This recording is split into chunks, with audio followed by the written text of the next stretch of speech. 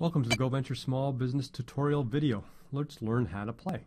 So with GoVenture Small Business, you're put in the role of an entrepreneur or a small business owner who starts and runs their own business. You make minute by minute, hour by hour decisions. Let's go in, have a look.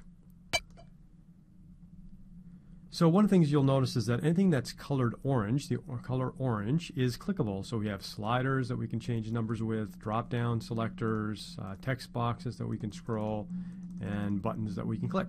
So anything orange is clickable. So if this is our first time playing, what we want to do is start a new simulation. If we've already been playing a simulation and we saved it previously, then we could resume where we left off by using the resume option. We'll come back to this a little bit later. And we can also adjust the sound on or off. You can also use your own computer speakers and settings for that. So let's start a new simulation.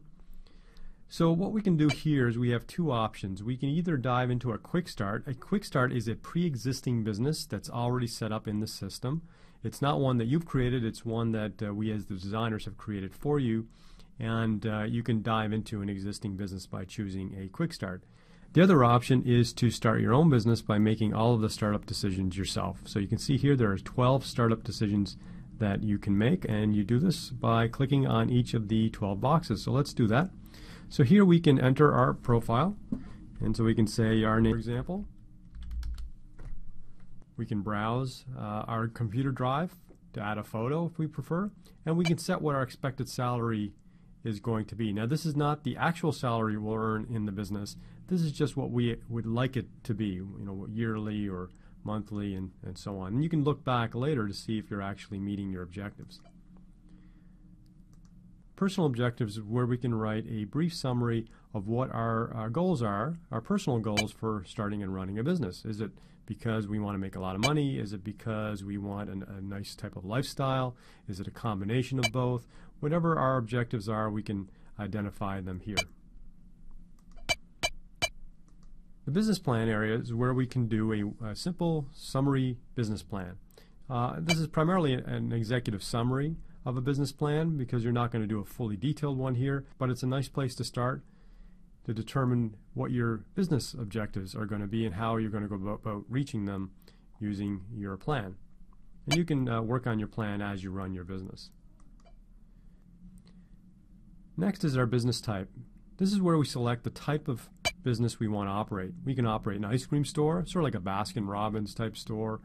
Ice cream is actually the easiest business in the choices here. We can do a coffee shop, sort of like a Starbucks or Dunkin' Donuts, for example.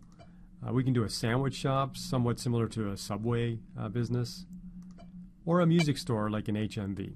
And we can choose any one of those to start for our business.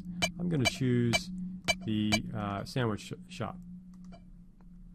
Our legal structure, this is the legal entity that we're going to create for our business. We can either do a sole proprietorship, partnership, or corporation. You can read about the details by choosing each one and then reading a summary of what the differences are. I'm going to choose a corporation. We can enter our business name. I'm going to call mine Yums for yummy sandwiches. And we can also do a search on the business to see if it already exists. It's going to cost us $50. The benefit of searching for a business name is to make sure that one is not already registered, because if we try to register a name that has already been registered by someone else, we could be infringing on their trademark, and that could cost us money. So you may want to consider doing a little search first, but I'm going to use the name anyway. We can choose a logo for our business. We can either choose from the many options that are available to us, or we can upload a logo from our own computer. And perhaps if we created our own logo using Photoshop or Illustrator or some other graphic program, and then we can add it to the game here.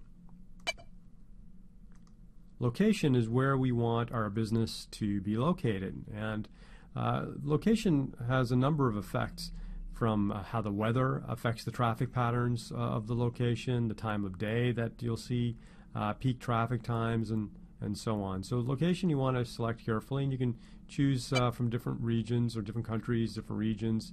The larger the region, the more competitors you might have, and these are all virtual competitors. They're not other human players, they are computer-run businesses that you can compete against.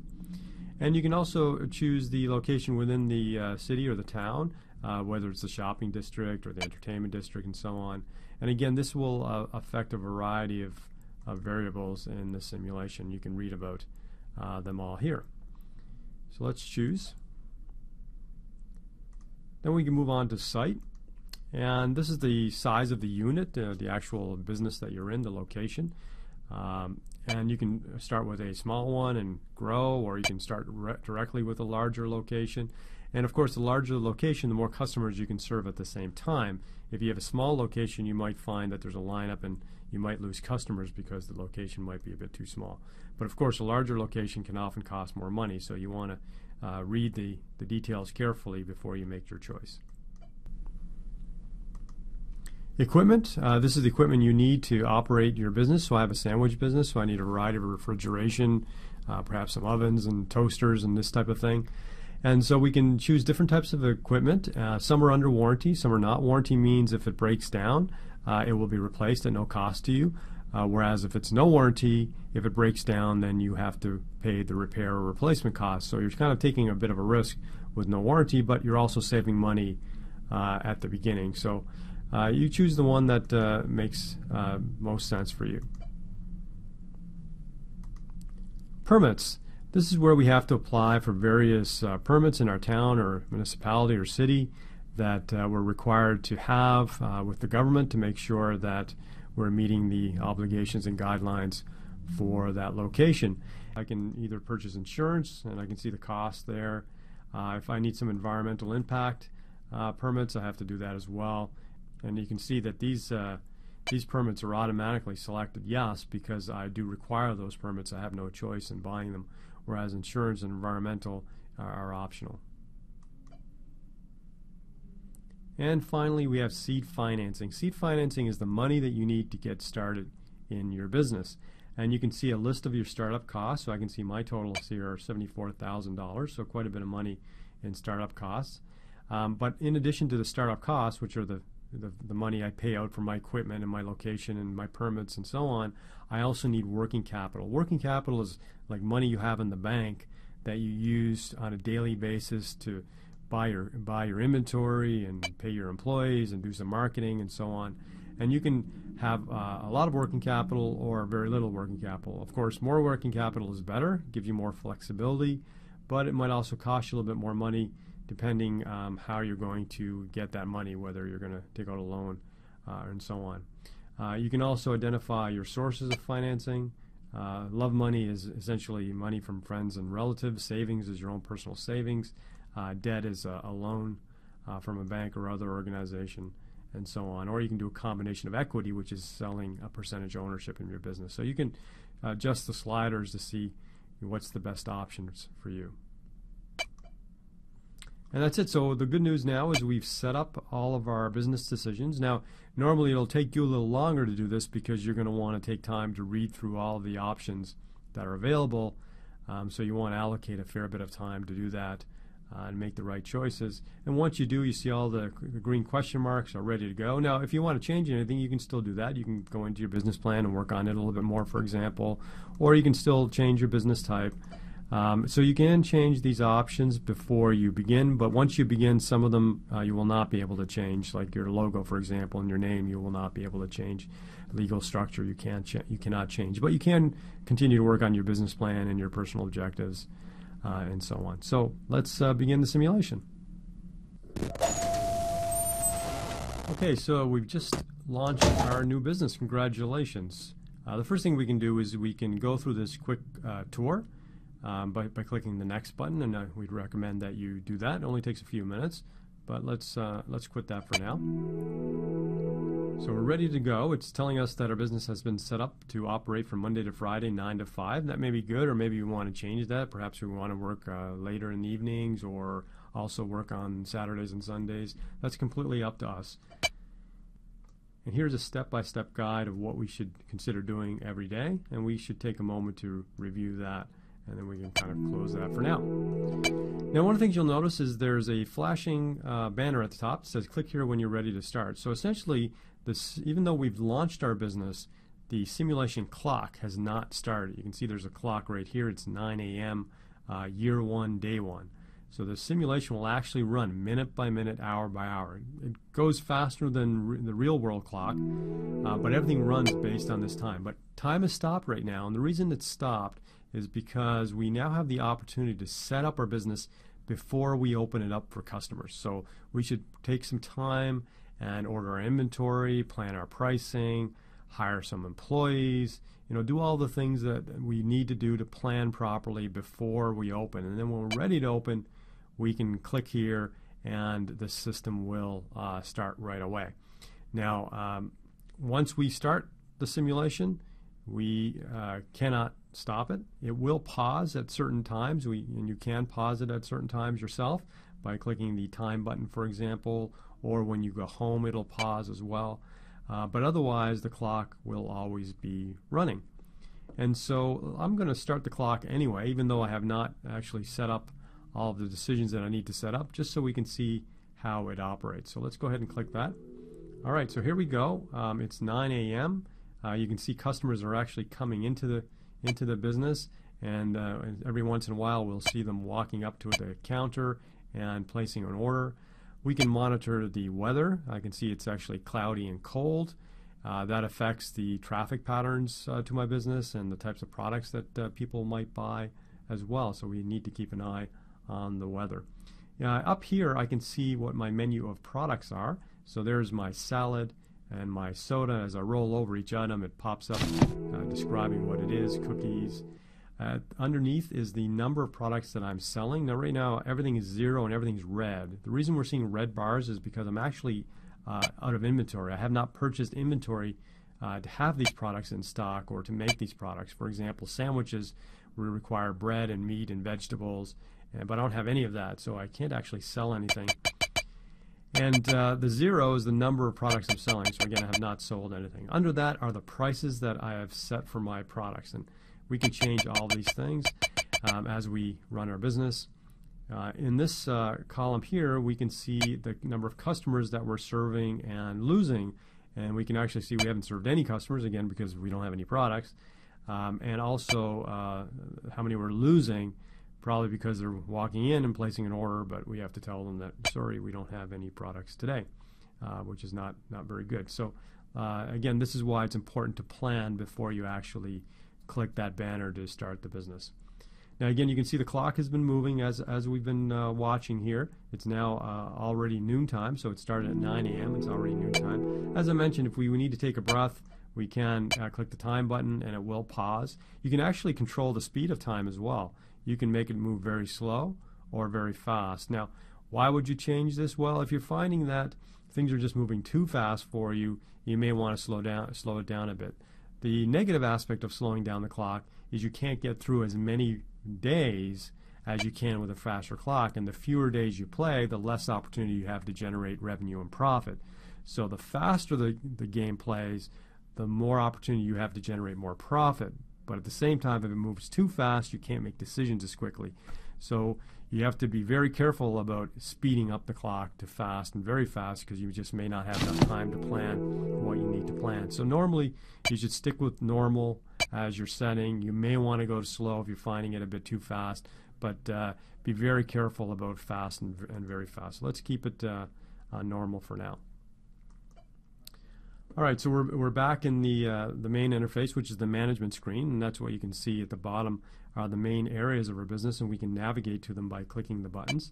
Along the right is our smartphone, our virtual smartphone, and we can see how much cash we have, our revenue for the day and the total for all time, our market share in terms of us versus our competitors, our customer satisfaction. So you can see our customers are not very happy. And again, because we're not serving them very well. Once we hire employees, we'll see an emoticon here as well for our employee morale. Employee morale means how happy employees are with their work and their job. And we can also have monitor our personal stress, which is impacted by how many hours we're working and what kind of positive and negative things are happening on a day-to-day basis. And so if we want to reduce our stress, we want to go home and spend time with our families and time sleeping. That will help reduce our stress levels. So let's start making some quick decisions. So as mentioned, right now we're on the management screen, so there's not much to do here. We We can click on here and visit the GoVenture website as an example, or we can look at some charts and graphs about our sales. The other thing on this screen I'll mention as well is this orange box, which will accelerate time temporarily.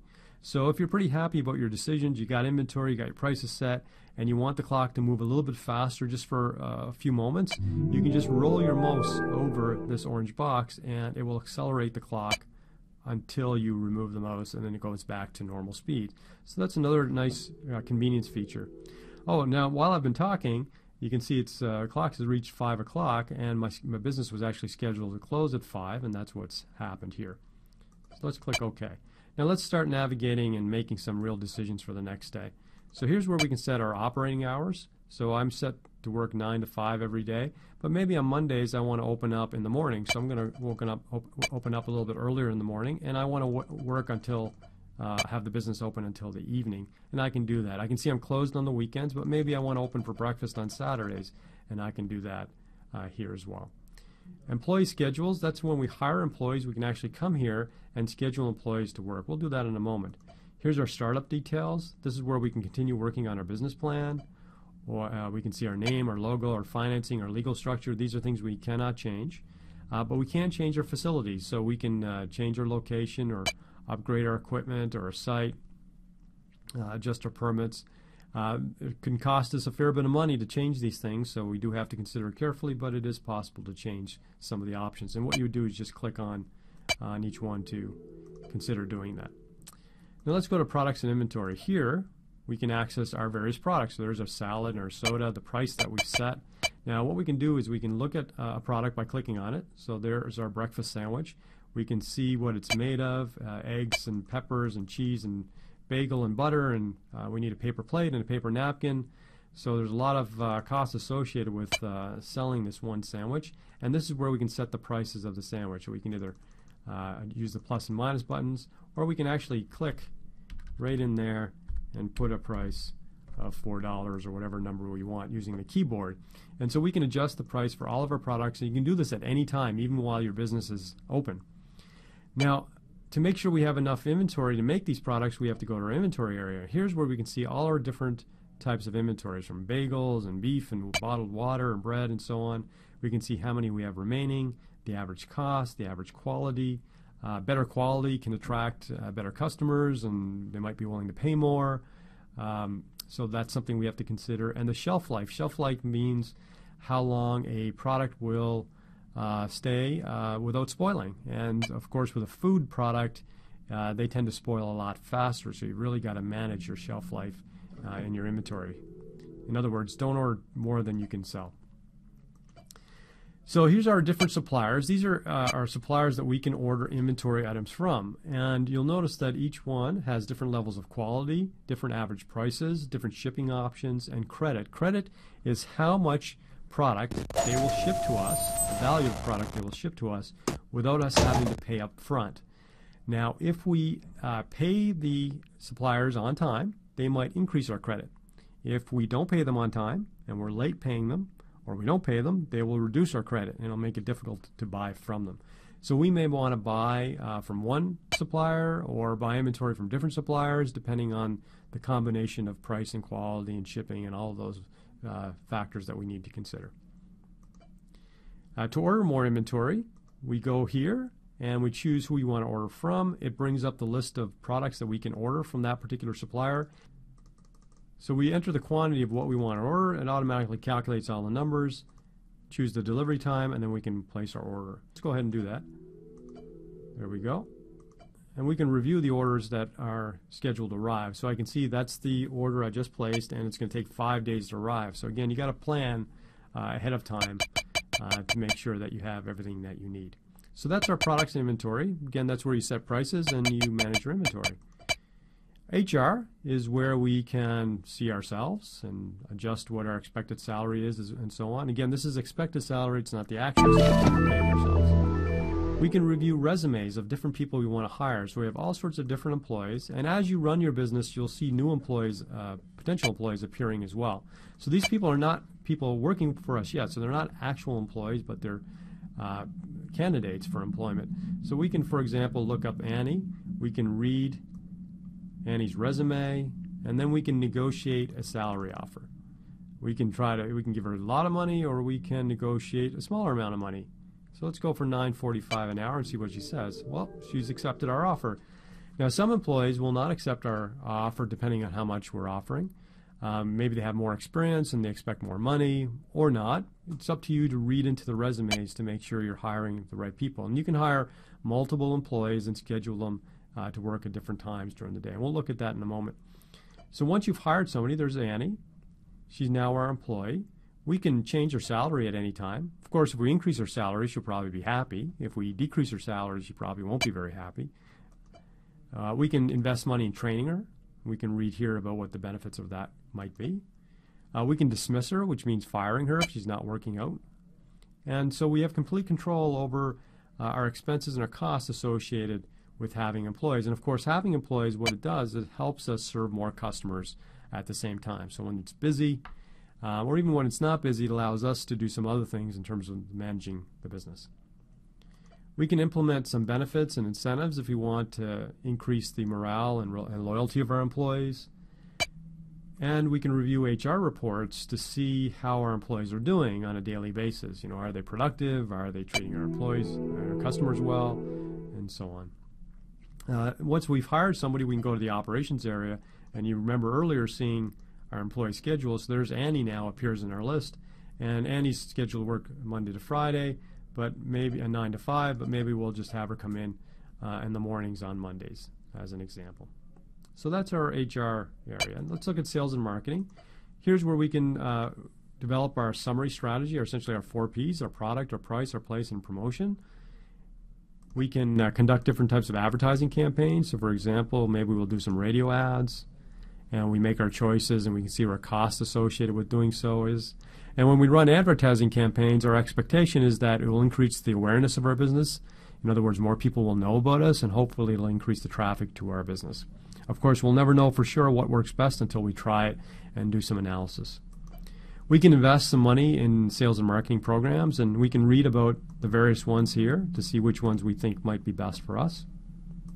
We can review various customer information. We can see how many customers we've served and lost. At the bottom here, there's an actual summary that shows us why we're losing customers. Is it because our service is too slow? Is it because our equipment is not large enough to manage that many customers, or we don't have enough inventory? In fact, I can see here that I've lost 268 customers because I don't have any employees. I didn't have enough people working to serve those customers. We can move on to competitors here. This is where we can see some information about our quality and our product prices and how they compare to the computer competitors that we are playing against. Moving on to finance. This is where we can see the bills that we have due, items that we may have already paid, money that we've earned, which is our cash received, and here we have to come and actually do our payroll. So we have to pay our employees every so often. We have to pay ourselves, hopefully, to make a salary. And so this is where we would decide how much we're going to pay each person and so on. And of course, you have to make sure you have enough cash in order to pay everyone. Otherwise, you run into cash flow problems. To analyze our business, we can go to our financial statements, and we can read our balance sheet, our income statement, cash flow. These are all very useful financial and business reports that will help us make better decisions. We can print our reports. We can export some of them into a CSV format, which allows us to import them into a spreadsheet like Excel, for example, if we want to do some more analysis. We can raise money by going to the bank and asking for a loan, or an equity investor who will buy shares in our business. And so by having more money, we can do more things. Maybe we can do more advertising. Maybe we can grow into larger facilities, and so on. We cannot start other new businesses with our extra money if we're profitable or raise more money, but we can invest in growing the same business that we're already in.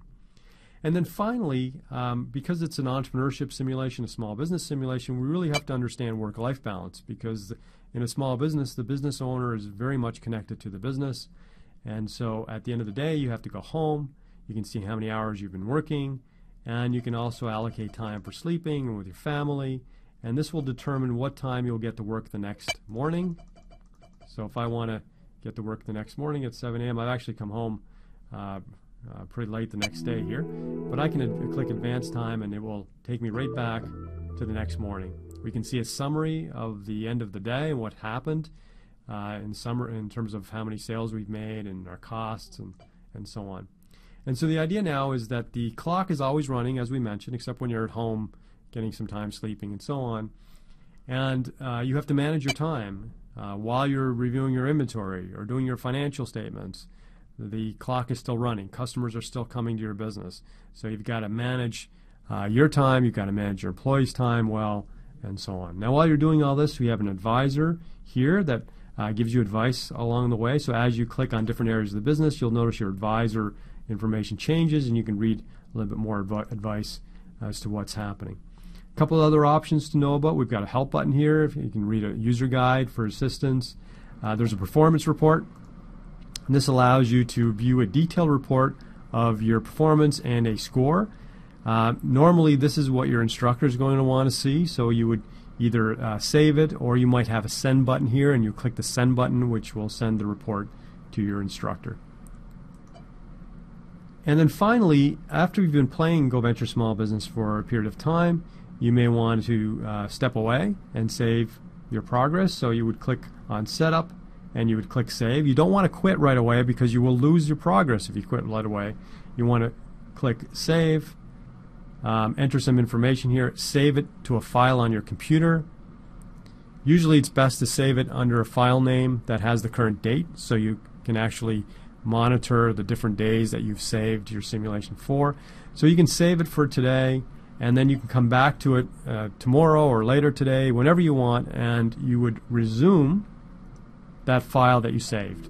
So think of it like saving a Microsoft Word file or an Excel file or spreadsheet file on your computer, and then you just reopen that file to continue your progress at any time. So make sure you don't lose that file.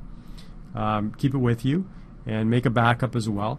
And then as you continue to progress, you can resave to new files, and that way you always have backups in case anything were to happen with your simulation.